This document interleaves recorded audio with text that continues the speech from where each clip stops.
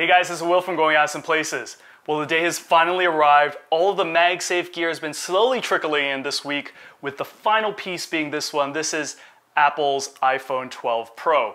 Well, I know you have a ton of questions about MagSafe and mobile in terms of compatibility, what works, what doesn't work. I'm going to be getting into all those details. But before we begin, make sure you watch before, or I guess after this video, everything about Mobile by Peak Design. So everything from the unboxing, the everyday case, the wall mount, and mobile tripod so far. And if you're thinking of backing this Kickstarter, make sure you click on the special link down below. That would be a huge support for everything that we do here at Going Awesome Places. Shall we begin?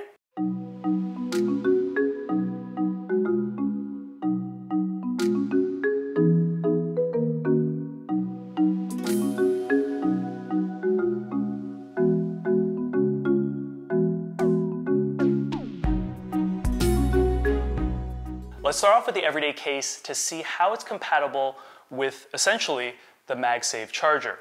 So let's fire it up and see how this works. Curious to find out, okay, is it compatible first of all? Let's see. It is charging. Okay, it works, it works. I'm gonna put this flat down. And you feel the magnet, but it's not very strong. I'm a little bit disappointed. Yeah, you see it catch, but it's got to be really close. So probably at that point it catches. So we're talking like 2 centimeters, which is a lot less than the Peak Design products. Yeah, you got to be really close. What's interesting is that it does wiggle around because there are 4 magnets on the everyday case, so it wiggles around there. I think having that target certainly helps, so I know exactly where to put it this way, but if I have it the other way around, I wonder if I might not hit the target right away. So that could be something to consider. Where it might not necessarily catch on first try if you don't get it right. So the next most important thing is all about wireless charging. After all, that's the reason why this took a long time to develop, creating a new system that would have magnets but would allow wireless charging to work. And so Mobile by Peak Design was designed for that. MagSafe was designed for that. So what I was really curious about with all the MagSafe stuff here is just how efficient the charging would be, and would there be an advantage of the 15 watt with the iPhone 12 Pro, or is the iPhone 11 Pro with the everyday case about the same? So to be able to do this test, I'm using an app called Amperes. It's on iOS. It's pretty much the only app that allows the phone to be able to measure wattage and milliamps. It's not the most accurate because it's not pulling that information from the system itself, but it's actually doing a charge to measure those numbers. But what I've done is tried to recreate a very similar condition between the 12 and the 11. I've turned off Wi-Fi, Bluetooth, I'm in airplane mode, and I've turned off optimized battery charging in the system. So all that's already done. What we're gonna do now is do a series of tests with different combinations that I can think of to show you just the results that we're getting. Well, that was a lot more complicated than I thought. I really wanted to show you guys a whole bunch of different cases, scenarios with different cases, chargers, cables, and I did a little bit of that, but it was very complex. Parts of it was because the Amperes app was just really slow to run, and so as filming all this, I realized this would be so boring and not footage that I would ever use. And on top of that, I was seeing really, really strange results between the 2 phones, the 12 and the 11, that really got me second guessing what the heck I was doing. So I did all those and I compiled all the results, so I think the best way to go about this is to just go through the numbers side by side and see what I found. So let's go through the test results. And what I saw was just really interesting and really threw me off in terms of how I was going to test this. What you have here, this is the iPhone 12, this is the iPhone 11, this is with the everyday case, this is with the MagSafe case on. What you're looking at is Ampere 4. This is the app I use to measure all this. It primarily measures watts, which is a measure of power, and amps or milliamps here, which are a measure of current. I think without getting into the technical sides of what these mean, really the higher the number, the better. The first test, this is with the case on, and I want to test it, both phones, with the new MagSafe charger. That was kind of the whole purpose behind all this, right? And what I was seeing was already not what I expected. So I knew that the wireless charger was rated for 15 watts, so I should be getting close to 15. I was getting 12, so lower, fine. But then I looked at the iPhone 11, I was seeing only 3.94. That's 4 watts. That's a massive difference. I was expecting maybe 10 or 9, maybe, something like that, but this is a lot lower. So is this related to the Peak Design everyday case? I'm not sure. So then I did another test. I said, okay, why don't I, get rid of the MagSafe charger? Why don't we do a test with another wireless charger? Now, this was a different wireless charger than I had on the table earlier, but I found a different one. This was QC 3.0. So the iPhone 12 was reading 6.63 watts. The iPhone 11 only 2.49 watts. So you're getting a lot less again with this phone with the case on. So not related maybe to the MagSafe charger, at least I thought at this point. There was drop-off, which is what I expected, but still the difference between two phones, quite glaring. Then I did a test where I said, okay, why don't we just plug straight into Lightning, right? Let's get rid of the wireless charger and see what's happening here, at least to get a benchmark of the two phones. And what I saw was pretty interesting. 23.22 watts plugged into the 18 amp block, so pretty high. That's the number I expected. But with the 11, I was only getting 13.71. So we're already seeing at least a 10 watt difference. I then went back and said, okay, let's do the test again. Let's see what happened. Maybe something was off. And I was measuring on the 12, 15.75, so that's great. That's what I was expecting because the MagSafe wireless charger is rated for 15 watts, right? But I was getting significantly lower numbers on the 11 at 2.49 watts, so 2.5 watts, incredibly slow. Then I thought, okay, let's find out once and for all, is it case related? So I got rid of the case, and I got rid of the case for this. So this is bare, naked phone onto the MagSafe charger. And I was reading 9.29 watts. Weirdly enough, without the case, it was slower, but maybe that's a bit of an anomaly. But okay, 10 watts on the 12. But again, on the iPhone 11, it was getting a bit of a higher wattage in terms of charge, but still only 3.44. So at this point, maybe, okay, it's not related to the case. I think there's actually something wrong somewhere. And then finally, I did another test with my other wireless charger I was intending to originally use. Got it working with the right cable this time. And this iPhone 12 was getting 6.68 watts. That's kind of in the range for a 10 watt wireless charger with some loss. But I was seeing slightly better, but still a little bit lower, 4.57 watts on this other charger. The only conclusion I can kind of loosely make based on these results is that the iPhone 12 with MagSafe works as intended, but when it comes to the iPhone 11 with MagSafe, it's not even close. Like it can't even get to not even 10 watt. So these 4 results, 1, 2, 3, 4, all with MagSafe, I could barely get 4 watts out of it, with or without the case. So at this point, I think you can say that the MagSafe charger just doesn't work for any phone other than the 12.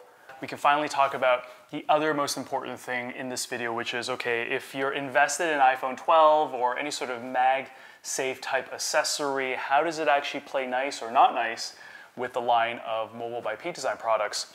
First, I gotta say that I've been playing with this a little bit. The cases, I have a lot of gripes with it. I'm not gonna get to it, but let's start off with the phone with the MagSafe case on, the silicone case.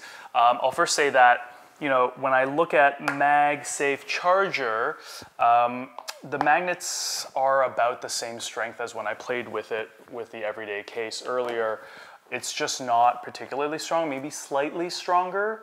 The connection is for sure better because instead of 4 magnets here, you have the same ring of magnets on this, so they match exactly. So the connection is perfect every time. So that compatibility for sure is there. But what about everything else with Peak Design here? So right off the bat, let's talk about wall mount. So wall mount's flat, there's no boss or anything like that for Slim Link, and this should work pretty well. But, you know, I'm gonna put it on and the connection is really, really weak, okay? I could do this all day long and it's loose, it wiggles, there's no solid connection there. Now I tried this with the fridge earlier and same kind of result. If you didn't really touch it at all, yes, it would stay still and you could have it in horizontal or vertical orientations, but like I don't know if I would trust it. Like it would have to be in a very safe location for you to be able to do something like that. All right, so before I get to universal mount, let's talk about some of these other guys. All of these accessories, the Bike Mount Pro, the car mount, and also the mobile tripod, they all have a boss on them right now, okay? So that means that this has a hard connection, these are soft connections, but I mean, off the bat, I already know what's gonna happen. If I try, I can feel a connection there, but because the boss is there, that it protrudes out, the magnets don't make a great connection, and it's, yeah, I can't even do anything. Same thing with this guy, nope. And then this guy just kind of falls down. So, yeah, it just doesn't work. Anything with a boss doesn't work. Luckily, we know that for the mobile tripod that they're getting rid of the boss, so that's gonna be re-engineered to work, so that's a good thing. But these just don't. So then I had the brilliant idea of what if I took the universal mount. I know this is kind of a dumb thing to do, but bear with me. What if I put it on the back like this? It's really thin. Chances of you knocking it are pretty low. It's kind of, it's okay. It's okay, right? It's acceptable, maybe less acceptable, but you know. So I'm gonna try it with the Bike Mount Pro. Connection is solid. It snaps right on because of really more Peak Design than MagSafe. And if I hold it like this, okay, kind of works. It's, ooh, yeah. So it works to a degree, and then any sort of shaking or movement, it's gonna fall off. So it's not secure. And the problem really is MagSafe. That's really the problem at the end of the day. So I'm gonna hit that thing to hit the button to release the latch, and that's good. Okay, what about car mount? So again, really strong connection with the universal adapter, and I think in a car this could be okay. You know, slight vibration, movement, I think it would be able to withstand that. Anything more, and I mean, even this, like, it's not a solid magnetic connection. It's kind of there, it's good enough, but not super solid. So I don't know if I would trust that still. What about mobile tripod? Okay, it kind of works, but yeah, let's see, different, oh, it's just, oh man, it is so sensitive. Any sort of wiggle or touch and it falls off. Yeah, not fantastic. It's probably the worst out of these three, surprisingly. And the last thing, I brought this accessory. This is just kind of your standard magnetic clamp, vent clamp accessory that you can find on Amazon.